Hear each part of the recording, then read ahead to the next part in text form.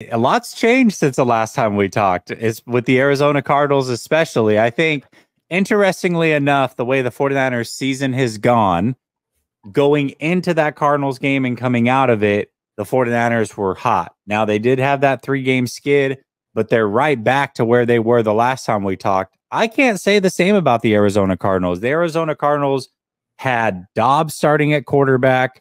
They had a ton of injuries going into that game. And here they are starting to show that, hey, they can be competitive with some of these good teams in the NFL with Kyler Murray. And that maybe they're a little bit more talented than what people remember. So I think a lot's changed this time around. What do you think? Yeah, man, we finally got our franchise quarterback back. A lot of people have been writing off Kyler for the entire season, right? Coming off an ACL tear, doesn't know the direction of this team. The Cardinals don't have a lot of talent. Like, genuinely, this team's not like insanely talented. You look at the roster, you vet it out, and it's like, I don't even know half these people. Like, a lot of people don't even know who we got on our team, right? Like, you got the big names, Budda Baker, Jalen Thompson, familiar faces on defense. Outside of that, we don't got much. Kaiser White's out for the season. We don't got much. And then on offense, oh, is Kaiser White out? I didn't realize that. Yeah. Okay, that's a big loss. I believe he tore his bicep, and then he played the rest of the game. Psycho, man. Psycho. Love Kaiser White. Love him. But like Kyler Murray and James Conner, it's about it. Like that's all we got. So we finally got our franchise quarterback back. A lot has changed. Kyler Murray, in my opinion at least, Cardinals fans are pretty divided too. I don't know how it stands like throughout the entire NFL or 49ers fans, how you guys feel about him. But man, I'm pumped to have him back. It just brings such a dynamic to this team. Like it just seemed like a shift as soon as he came back in a bad season already. So I love what Kyler's bringing. I'll say this about Kyler. Nick Bosa talked today, and they asked him about Kyler Murray. And Nick Bosa, as you know, famously told the front office of the Cardinals, "You're making a mistake if you take the quarterback. You should take me." But he really respects Kyler Murray. When he talked about Jalen Hurts a couple weeks ago, he said the trick to beating Jalen Hurts is to keep him in the pocket and make him play quarterback. That doesn't sound like a guy who has a lot of respect for Jalen Hurts. And then they went out and did exactly that, and it didn't go well for Jalen Hurts. However, he was asked a similar question about Kyler Murray today.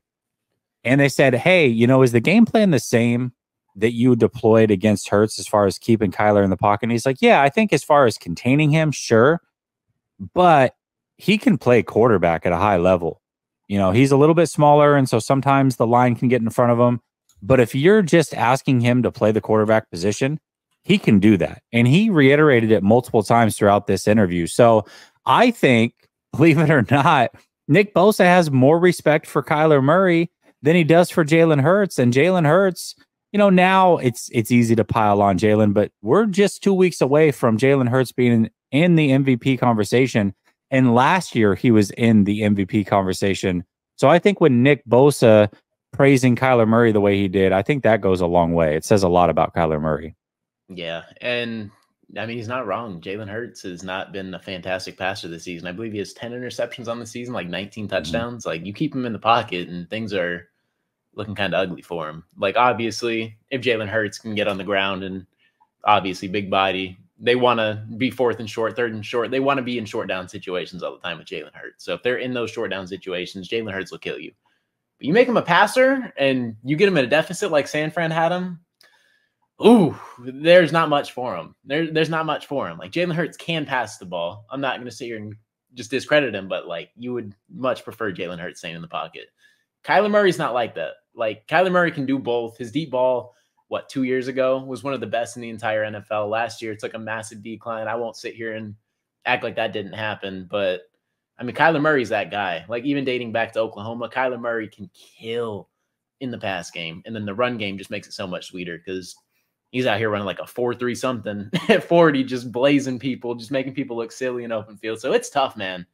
Like, if Kyler Murray can get back to that, things are scary. And you don't want Kyler Murray in either situation. And I didn't even know Nick Bosa praised him like that. And obviously there's that 1-2 pick rivalry that they got going on, telling Steve Keim he's going to regret it, like you said earlier. I mean, that's always there too. So the fact he respects him, and obviously that's clear respect because he was not shied at all when it came to Jalen Hurts. Yeah. I was like, damn. Like, it's like that. So, I mean, That's dope to hear. So, I mean, he's not going to come out here. And if Kyler Murray is horrible, he's not going to come here and say things like that. So, I mean, it just speaks volumes No, in my eyes. no, definitely. You can tell when it's like kind of player talk or coach talk. That's what I like about Nick is he's very sincere. He's very honest. I don't think he knows anything but to be that. So you're going to know exactly where he stands. But let's talk about Kyler Murray for a minute. Since he's been back, the Cardinals are 2-2. They've been pretty much in all of those games for a big chunk of them.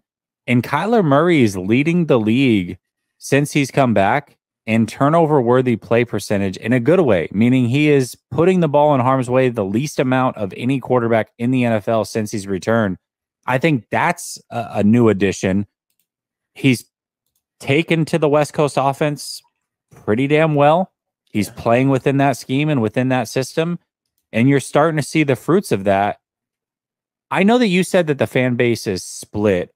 You seem to be on the Kyler is our franchise quarterback. If you had to guess, what percentage of the fan base says, hey, we should keep Kyler?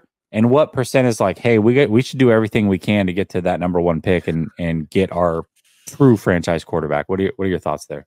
This season has been crazy. Like, I've been through the highs and lows, man. I said I wanted Josh Dobbs benched at one point, and people are like, "You're crazy," because like I'm known as like a Kyler guy in other aspects. Like, I'm not going to shy away from that, right? Like, I feel like Kyler's the guy. I'm going to stand on that.